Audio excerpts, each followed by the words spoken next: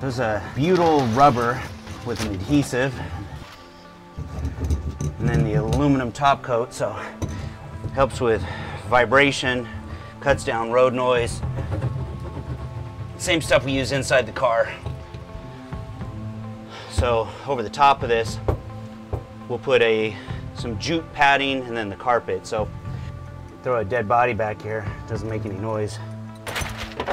I made a shelf that sits back here, and on that is the subwoofer, the amplifier. I've got 2 batteries, wiring them in parallel, so I've got a little more power, not just for the stereo, but I'm gonna be running a power inverter off there. So just wanted a little extra battery power there. So once this goes in, then I can tuck that in, then I can go ahead and finish off the trunk here.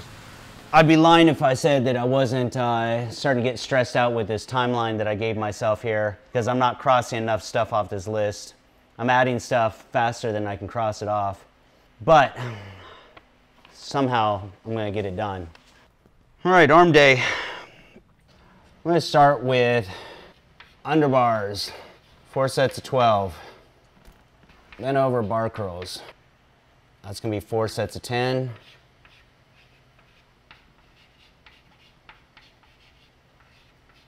Standing bar curls, 4 sets of 10. So there's our arm workout. So let's start with those underbars. So we're gonna be doing these right here on the bar. Now if you got a bench like this where you've got a high side of the rack, you wanna be facing that, because we're gonna be literally going underneath the bar, so pushing the bar this way. You don't want to do it the other way, because the bar can hop out of there, fall off, and you're going to fall on your face. That's no good. So this is a triceps extension exercise. So this is going to mimic that motion like you would with a skull crusher. What we're going to do, when you drop down, this isn't in the shoulder, this is all in the elbow. So it's going to look just like this. Try to keep your shoulder position relatively the same. So down underneath and extend back.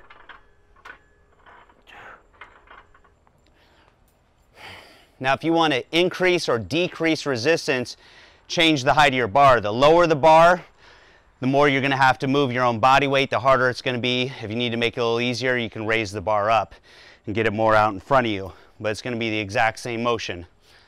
If you've picked up some chains like I did, that's another way you can increase resistance. It's like doing bar dips. You just throw them right over your shoulders. It's hot as usual. Florida summer. Let's get ready to sweat. Let me welcome everybody to the Wild Wild West, a state that's untouchable like Elliot Ness. The track is your eardrum like a slug to your chest, like a vest for your Jimmy in the city to set. We in that sunshine state where the bomb ass hit be, the state where you never find a dance floor empty and pimp speed. On a mission for them greens, lean mean, money making machines serving fiends. I've been in the for 10 years making rap tunes. Every 200 assassin, now all right. That was 4 sets of 15. So we're gonna move over to our first biceps exercise. So we're gonna do a bent over bar curl. Grab this easy curl bar here, and we're gonna go ahead and bend over. You can see our arms are out in front of us. So this is gonna mimic a preacher, or even you could think of it as like a spider curl without a bench. So starting here, curling right to our face, almost to the bridge of your nose, and controlling on the way down.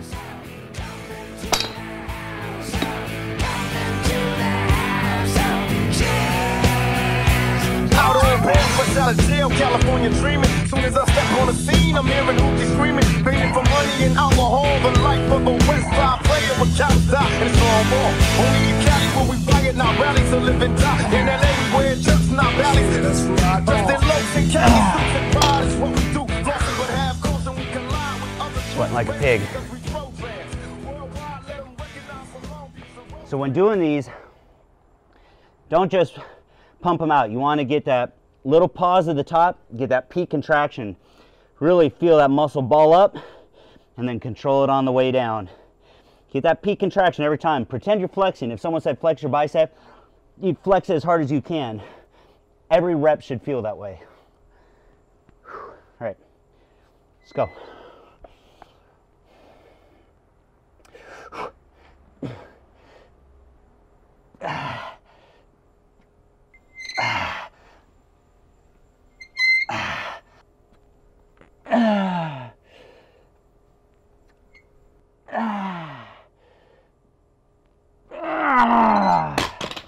There it is. All right, halfway through. That's our first biceps exercise. Now we're going back. Well, I was gonna say we're going back to triceps, but we're not. We're finishing biceps first. So we're gonna do standing curls. All right, so we're gonna use the same bar that we just used, but what we're gonna do is a standing curl. Now the biggest mistake that I see people make when they're doing standing curls is they use momentum, they swing their body back and forth to help swing the bar up. That's usually because they're trying to go too heavy. So that's mistake number one. And number two, same thing with their arms. They start bringing their arms out in front of them. So instead of their elbows being pointing down towards the ground, they end up pointing out here in front. So we're gonna go up against the wall. We're gonna press our back into the wall, but we're also gonna press our triceps into the back of the wall. So that's gonna keep us from swinging, and it's also gonna keep our elbows in a fixed position the entire time.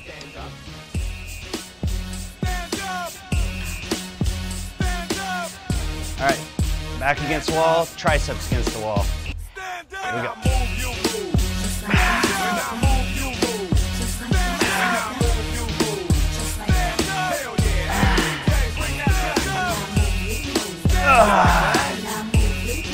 Just like that. Just like that. Just like our other curls, same thing. When you get to the top, don't stop short. Squeeze all the way up, and then as soon as you get to the very top, give it that little extra squeeze, peak contraction, and then control that eccentric, the negative, and squeeze it back up. So this way there's no swinging, arms aren't rocking back and forth. It's just a good solid squeeze. Get that squeeze every rep on the 10 reps. So we got 4 sets of these, 4 sets of 10 before moving on to our last exercise. Everybody has a favorite training day. For me, I've always liked arms. I think that's why it was easier for me to build arms, just because I enjoy training them more. And that's actually one of the secrets to building a body part, is you just have to make it a mission to train it, and it helps if you love training it. So if you don't like training a body part, you hate leg day, learn to love leg day. You hate chest, learn to love chest. All right, fourth final exercise, we're gonna do some dips on the end of the bench here. Now, just like with the underbars, if you wanna make these harder, there's a couple things you can do. One thing is you can elevate your feet, so the higher you get your feet, the harder it's gonna be, because then you're gonna be pressing more of your body weight. We can put some weight on our lap. When you don't have machines, you gotta get a little creative. Sometimes it takes a few more minutes to get set up, but where there's a will, there's a way.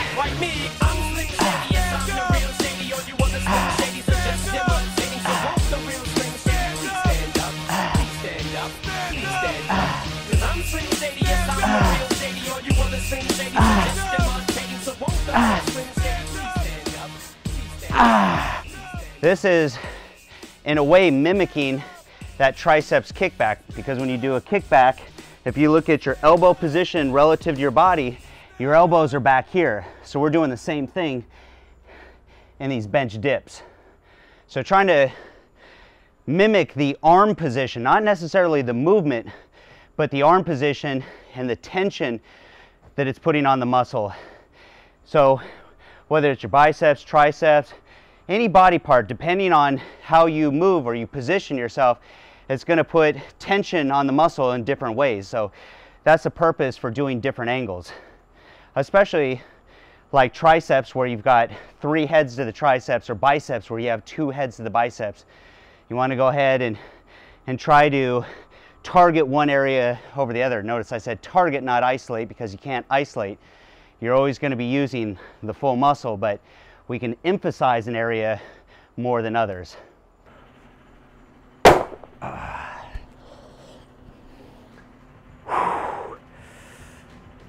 That was fast, but that was good. So 2 exercises for triceps, 2 exercises for biceps. Got some different arm positions in there to work the different heads of the muscle. Short head of the biceps, long head of the biceps, all 3 heads of the triceps. So that's a wrap. Be back out here tomorrow, make some progress on the car, clean up the mess in the garage, because it's a pig pen. But that's it for tonight.